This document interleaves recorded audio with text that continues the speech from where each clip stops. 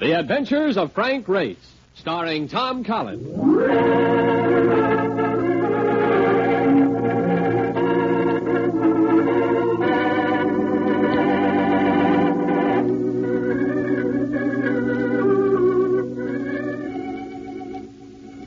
The war changed many things, the face of the earth and the people on it.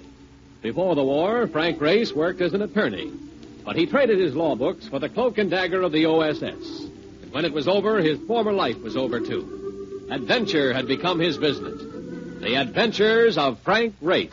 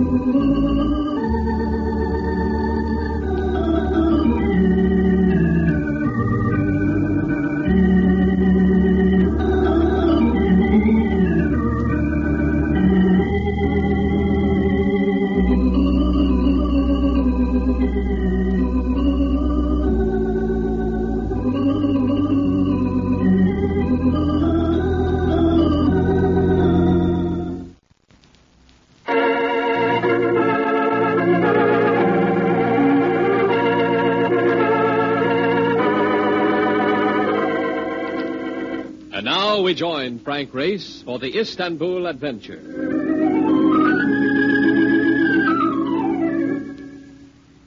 There are men who will tell you they've seen the city die. It's hard to find argument for their words. The population has dwindled to half between the wars. Their trade has dried to a trickle. But somehow, with a wet night engulfing crooked streets and shadowy bazaars, I was feeling the old exhilaration, the expectant sense of violence. As always, Istanbul. Here, this doorway.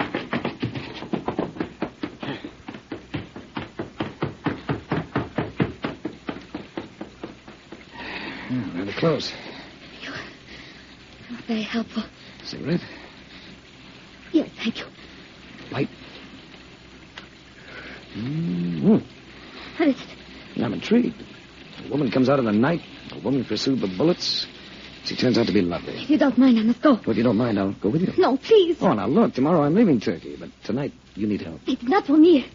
It's for a friend. A friend who's in trouble in America, like yourself. American? He's hurt, badly hurt. I think he's dying. Well, let's get him a doctor. That's why I'm trying to get out of this sector. I know a physician who will go to him. I'll get you out. Come on. Wait, listen. They come back. Who's they? Here, let me get clear. Move behind me. Yeah. Hey, Ray. Oh. And I thought I knew my way around. This is worse than driving a hack in Boston. Yeah, it's all right. His name's Donovan. He's Brooklyn Irish and does harmless. Hey, what goes on? Where are you, Frank? Right here. Where have you been? Oh, where have I been, he wants to know. I am out with a man just because he wants to go walking and he disappears. Where have I been? I happened to turn up a side street while you were gaping in some window. I imagined you'd follow. What do you say we start grinding back at the hotel, huh? Even with this slicker on, I'm beginning to feel like a blotter. Hey, who's this? And come to think of it, we don't know each other's name, do we? I'm Frank Race. I'm Lisa Kruger. What's the story, Ray? Well, I don't know all of it, Mark. But there's an American nearby who needs medical help. We're going to get him a doctor. There are people around here who might try to stop us. And you talked me out of bringing along my end wrench. From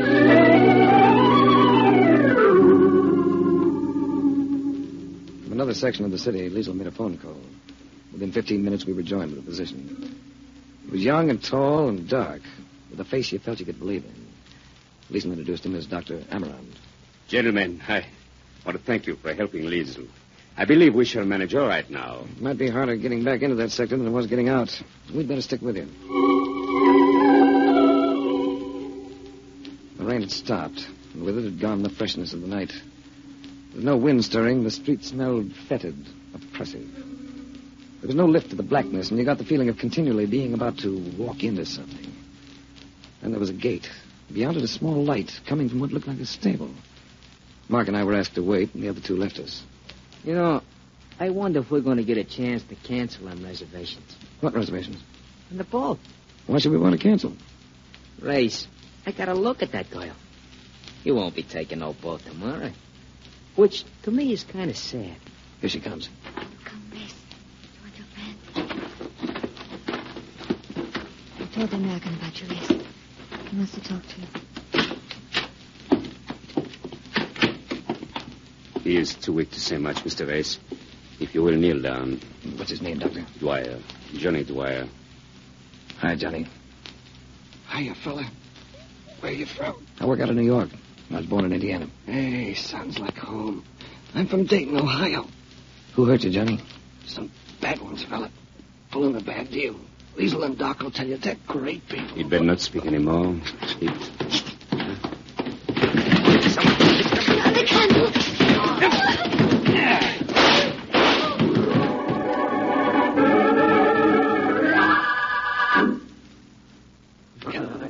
Come out of it, Race. Come out of it, will you? Well, it's better. Oh. What happened to me? Well, you won't need to part your hair for a while, not the way that slug creased your head. Where's Liesl? And the doctor? I guess they got away. The doc got in a lick, too, eh? One of them visitors is as dead as a smoked herring. What about Johnny? Johnny Dwyer? He's dead, too, Frank. I don't know what these people are playing, but it ain't post office, Frank. It ain't post office.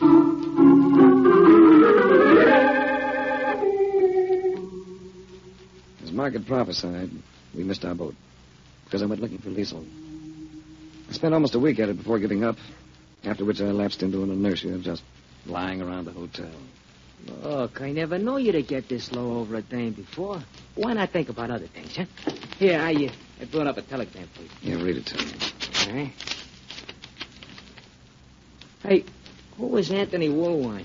Tony Woolwine. He's an executive for Intercontinental Underwriters. Yeah, well, he wants to see you. Urgent. Well, that means he gets your wish about Fifth Avenue. Don't sound like New York to me. This is from France. Someplace called Cannes. Cannes. It's on the Riviera, not far from Monte Carlo. Monte Carlo? Where all that high-powered gambling goes on? The same. Oh, no kidding. Well, look, if it's all right with you, I just as soon postpone saying Fifth Avenue for a little while.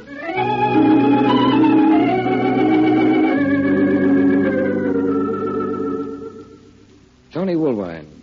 A nice guy who always seemed to be where there was sunshine. At Cannes, he had everything to go with the climate.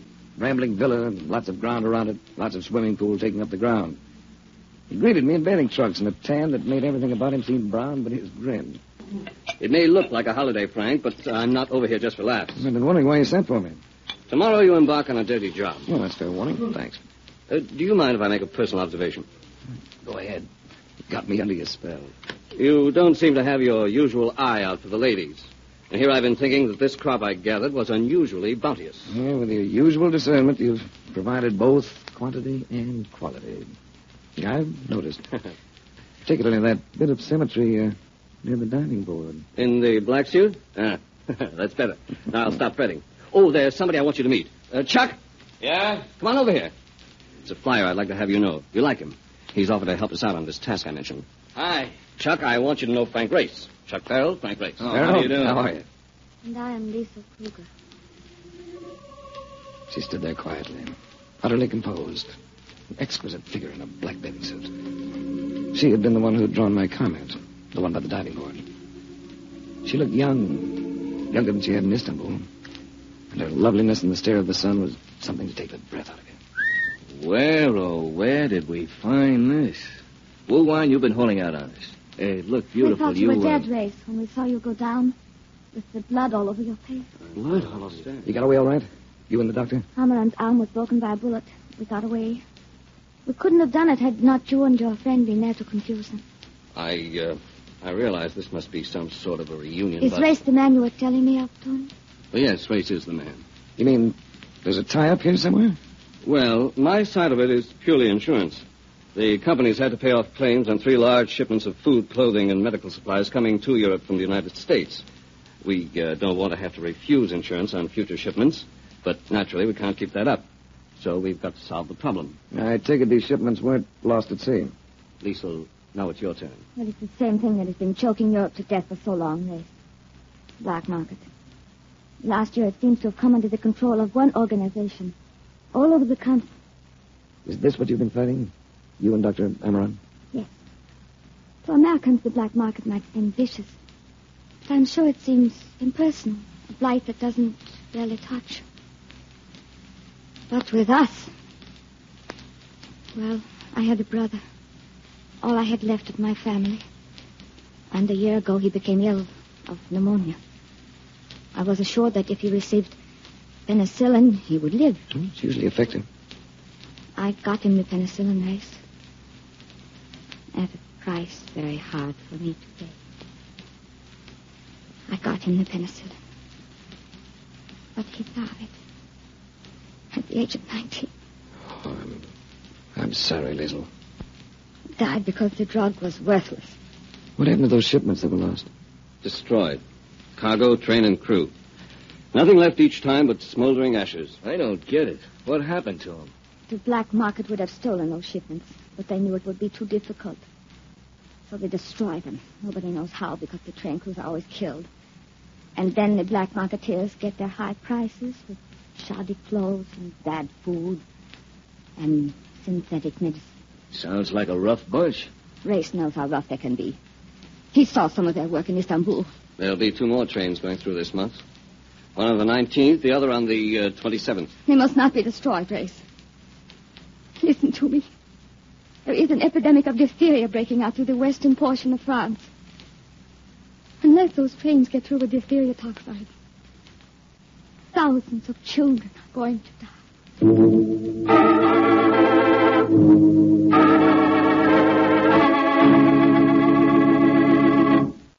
We'll return to the adventures of Frank Race in about 1 minute.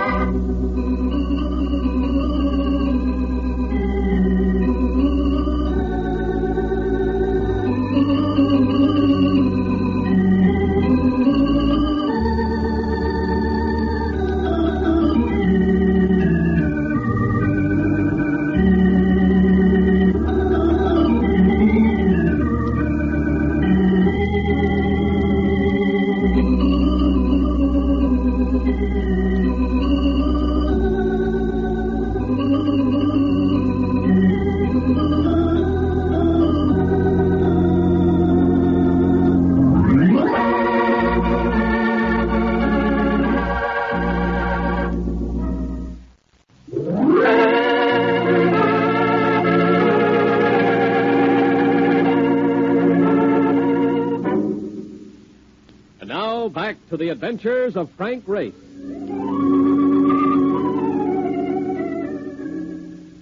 coastline of the Riviera is like no other place in the world.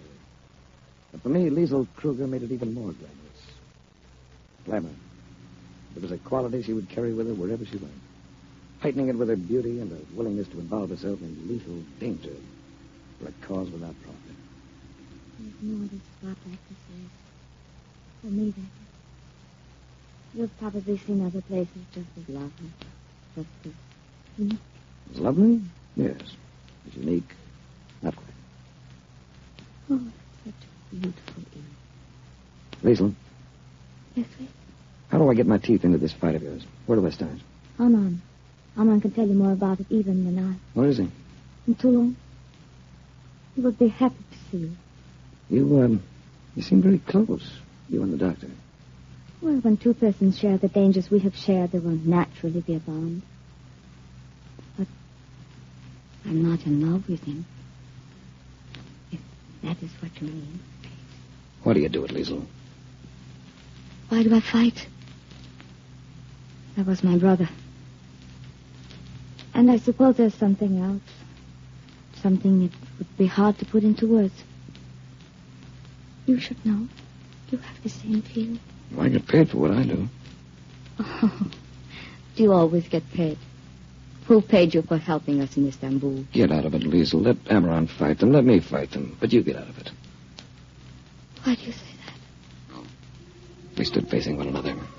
And over my shoulder, the moonlight spotlighted the terrific face of hers, with its provocative lips and frame of thick, lustrous hair. I didn't grab her. I reached for her gently. And everything took time out for a while. I meant that, Race. So did I. And I'm asking you again to pull out of this business. Race, I can't.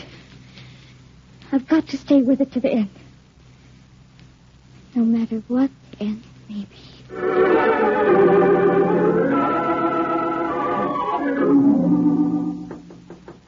You awake yet, Frank? Yeah, come in. You're being invaded. What's up? We thought you might like to look the country over from the air. How long will it take you to dress? A quarter of an hour. Where's the plane? Oh, not more than 20 minutes from here. Oh, what have you got? A salvage job I picked up. A P-47. Some ship, Frank. Chuck thought he was getting a bargain when he bought that ice wagon. Lots of power, and he bought it for dimes. The payoff is that operating it will keep him in hock for the rest of his life. P-47 adds up to a lot of planes. I wouldn't have anything else. She pays her way. Say, what's wrong with your hand, Chuck? When'd you do that? Oh, I nicked it as I was gassing up the other day. It's a little swollen. A little swollen.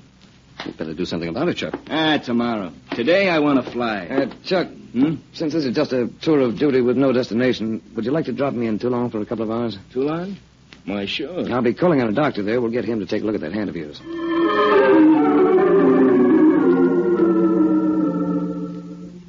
Amaran stared at me when he saw me. His left hand hung in a sling. One of his eyes was almost shut with a bruise that extended down the whole side of his face. Race. But we thought They that... thought I'd been killed. Liesl told me. Liesl, you've seen her. Oh, why do we stand here? Come in. She told me where to find you. Huh? I'm in this with you now, all the way. And there's an American insurance company behind me. Oh, thank heaven. You cannot know how much we need help. Tell me about Johnny Dwyer. Where did he fit in? What happened to him? Well, he was, first of all, an idealist. So many of you Americans are. And he knew how to fight. So they murdered him. What was he doing in Istanbul? He'd learned too much. So the black marketeers chased him from here. From Toulon? Is that why you're here? Yes. Johnny Dwyer stayed at a quayside hotel there, a rat trap called the Charbonnier. Why he went there, Liesl and I never learned. Too many things happened too rapidly.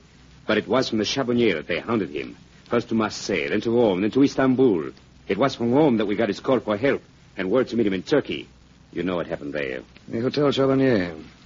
I imagine they know you there. Oh, I wish I could say I knew them as well. You have no idea of an identity behind it? Oh, nothing worth a sou. We've dealt with one or two, but they were no more than underlings. We learned nothing. I'm going to take lodgings at the Hotel Charbonnier with a friend who was with me in Istanbul. There must be a safer way. But done quicker than I can see. And now, I wonder if I may ask a favor of you. Anything. The pilot who flew me over here has a bad hand, an infection. I wish you'd look at it. He's here with you? He'll remain in his plane, but I've got a cab outside. Well, then let us go to him.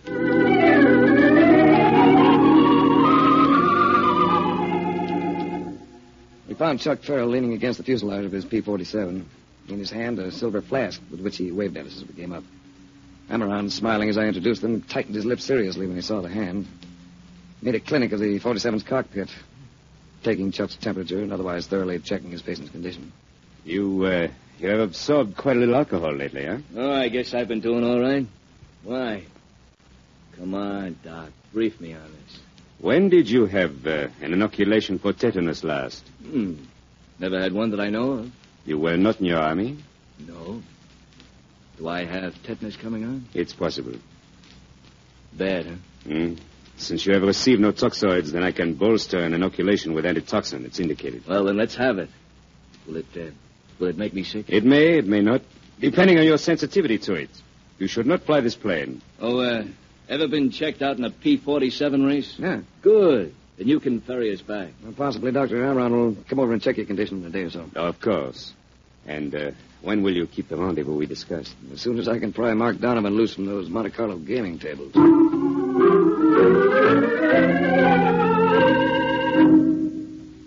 There are parks and promenades in Toulon, all handsome.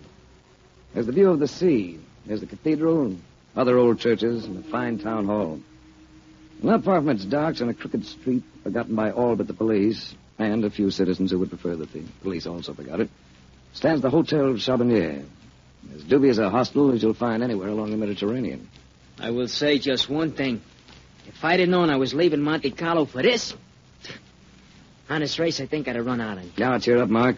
You'll find after a while the place grows on you. Yeah, something's been growing on me. It ain't my disposition. If I could only get me a cup of coffee. Why don't you look around? I've been looking around. There's wine everywhere. You can wade in this stuff, but not one drop of coffee. I gotta find some somewhere. Hey, a note under the door. Let me have it. Where's it from? Dr. Amaron. He wants me to go to him at once. Something urgent. You wait here.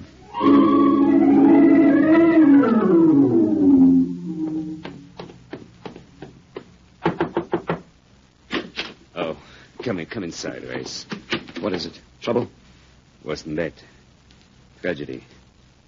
Look over there. Liesel. She's been hurt. What is it, Amaron? What happened to her? She's dying, Race. She got here about an hour ago. She's been trying to tell me what happened, but she's had only strength enough to say your name. You've got to save her. I've done everything I can, Race. Talk to her. She will hear you. She wants to hear you.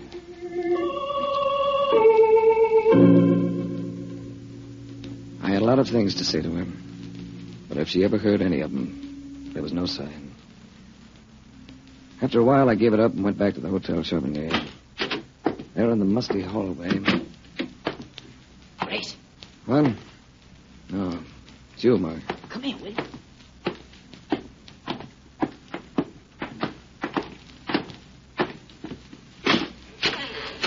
Gotta have a look in here. I heard this morning that this place used to be a cafe, see? So I started poking around in the basement, thinking I might accidentally run across some coffee. You gotta move these crates first. And then this door. Can you squeeze through? Yeah. What have you got? Take a look at what I got. An arsenal. Rifles, pistols, submachine guns, even shells. Look at this one, will you? Shell. That's no shell, Mark. That's a rocket. What's the matter? What a fool I've been. Chuck Farrell and his P-47. What are you talking about? P-47's Thunderbolts. Along with the British Typhoons, they were the top rocket-firing planes of the war. Rockets for knocking out tanks and trains. Trains, Mark, do you hear that? Certainly, I hear it, but Chuck Farrell, he destroyed the supply trains. And I've been eating with him, drinking with him, flying with him. Wait a second. What is it? Let's find out what we're doing. Here, load this pistol. You're going up through that window up there. When you get clear, fire 2 shots, you understand? Then head for Woolwine. Tell him about this whole setup. Now, wait a minute. You can boost me up to that window, but what about you? How you gonna get out of it? Give me a foot and get going. Here. Okay, I'm up. Get clear of the street before you signal. Yeah, but what are you gonna do? Hold him off with this Tommy gun. Get going. Okay, of course.